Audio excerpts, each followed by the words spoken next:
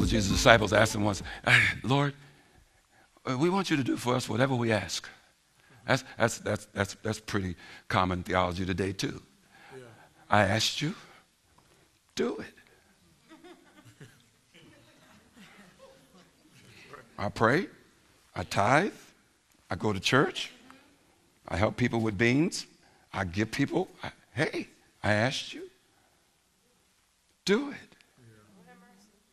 Scripture says, this is Mark chapter 10. Scripture says that Jesus kicked him in the face. No.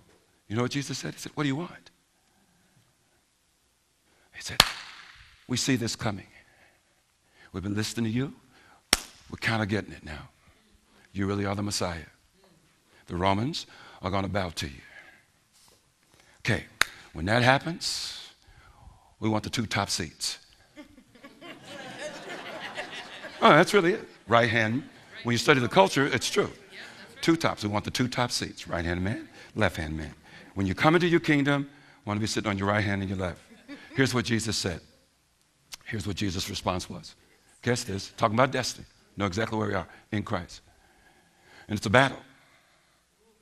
It's a battle. It's a significance battle.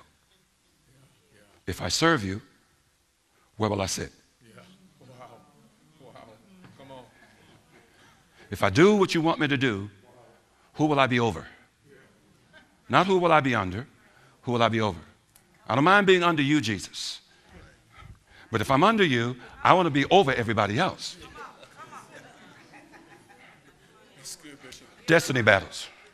See? So and we don't really want to come and find out that all God has in mind for us is, Paul says, I'm a huperetes, Greek term. I'm an under-oarsman. See the big ship? Go down in the hull in the belly of the ship. 20 rows of guys, 3 or 4 on each side.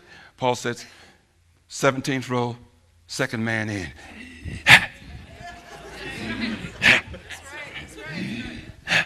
But you're the Apostle Paul. No, I'm an under-oarsman. Here's what Jesus said. Jesus said, are you able to drink the cup that I must drink, which is symbolic of taking in the whole lot or whatever is involved in one's destiny, good, bad, and the other, okay? And are you able, not willing, are you able, not willing, are you able, not willing, are you able, not willing, are you able to suffer the baptism or the immersion that I will go through in suffering? They said, great conversation. This is prayer life, man. Love it. There's nothing like having a prayer life where God ain't talking back to you. Where you're doing all the talking. We got a lot of people that have prayer lives like that. They go in and tell God all about it and how it looks and how it ought to be and so forth. And you ever sit down and have a conversation with somebody and you can't get a word in? Yeah. Great example of prayer. Jesus, give us what we want. What do you want? Can you do this? So they respond to what Jesus tells them. They said to Jesus, we're able. Now hang with me. Jesus said, and you will. You will drink the cup like I will drink.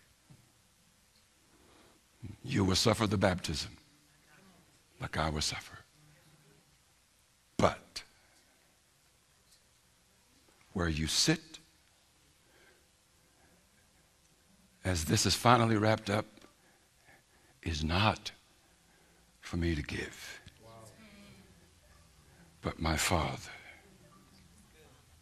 I cannot promise you something that Father God may have already prepared for somebody else. Here's where our theology messes us up. I worked for it. I suffered for it. I deserve it. It's mine. How many people have backslidden, waned, don't want to talk to God tomorrow morning, and wake up it's 30 years later because all that they went through should have entitled them in their mind to a certain response from God, and God did not give it to them. And they're done.